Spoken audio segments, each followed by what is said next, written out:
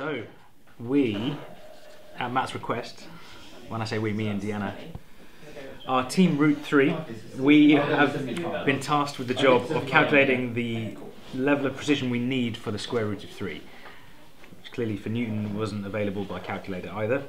So while these guys are working on the sort of series expansion of the clever derivation of pi, we need to get that root 3 term, which is part of that derivation, and we need that to however many decimal places that they ask it for.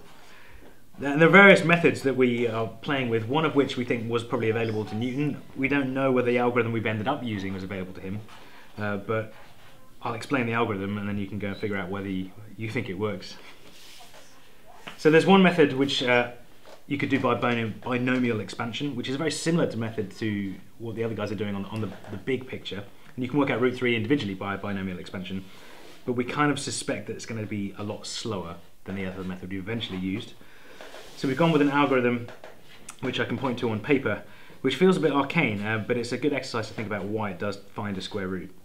It's a little bit like long division for square roots. So we have the number we're trying to square root, which is a 3 here, and we write out a bunch of decimal places beyond it, a little bit like long division would be, which these guys are doing lots of, but they go in pairs, so pairs of digits.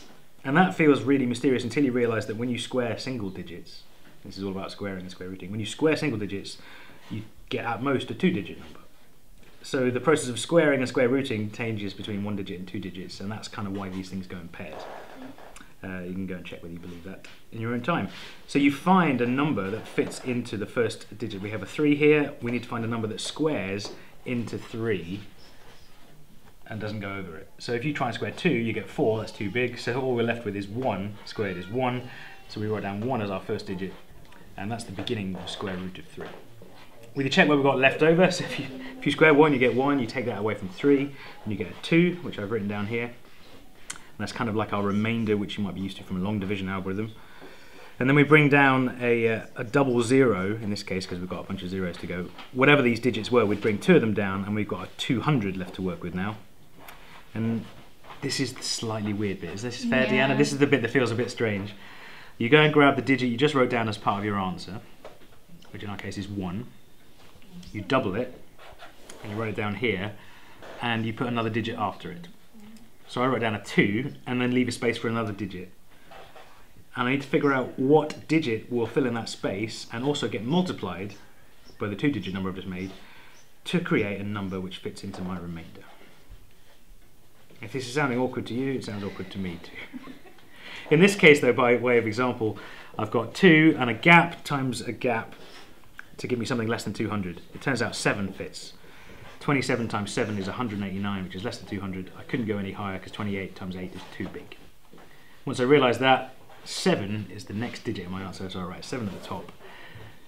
Calculate the difference between the 189 and the 200 that I've got, and then start the process again.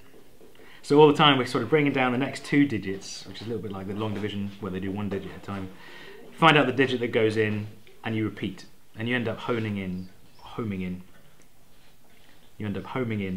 on the square root of 3 in this case, after some large calculations. Unfortunately, after a page or so, you end up with digits with many digits following them. We are currently working with numbers approximately 12 quintillion and higher, which I feel, I don't know, some respect for Isaac Newton for pushing through this far, if he did. We don't know exactly how he calculated the square root of 3 when he did it.